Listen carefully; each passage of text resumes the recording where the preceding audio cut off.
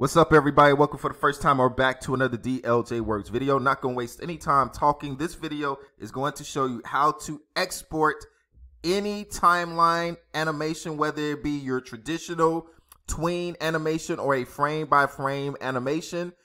This is going to show you how to export it as a GIF. And in the other videos, I showed you how to turn it into Rosetta export videos, but this is for the GIF. So without further ado, let's get started. So here I have a GIF.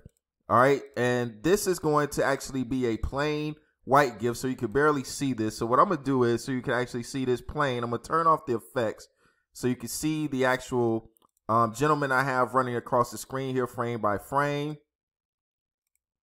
We're going to just simply export this as a GIF. Okay, I'm gonna stop it right there. So the way that we do that is we're going to go to, and this is done on a Mac, by the way. So this may be the same for a PC, I'm not sure, but if you're a Mac user, and most graphic users are, this is how you're going to do it. We're going to go to File, we're simply going to go to Export, and then we're going to go to Save for Legacy, Save for Web, Legacy. Now, it used to be that you can go to Export As, and if you go to GIF, nothing happens. You're just going to export a still image, so don't do this. Do not do this at all. We're going to simply go back to Save for Legacy Web, and I'm going to play my GIF. Make sure that it's selected as GIF here. Preset, you could choose, I like to choose GIF dithered, so let's go ahead and let's do that. And then we're going to hit play. Make sure your looping options wherever you want it to be, once, forever. I'm gonna leave it on forever because that's what I'm gonna use it for anyway. I'm gonna hit play to make sure that this is working, and we have our GIF working as it needs to. So then I'm going to hit save.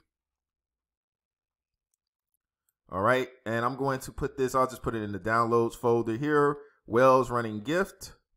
I'm going to hit replace because I already had a file name. And let's pull this up in a preview to see if this worked out well for us. And it did, it worked out perfectly. All right, so that is how you export your animation as a GIF. That is going to be it for this video. If there's something that you feel like I left out that is super difficult in doing this, please let me know in the comments, and maybe buy me a coffee, maybe slide me a little change, spare change or whatnot if you found this video helpful. Any other Photoshop difficulties with these updates to the 22 version of this program. All right, talk to you guys soon. God bless y'all, and I will see you in the next video.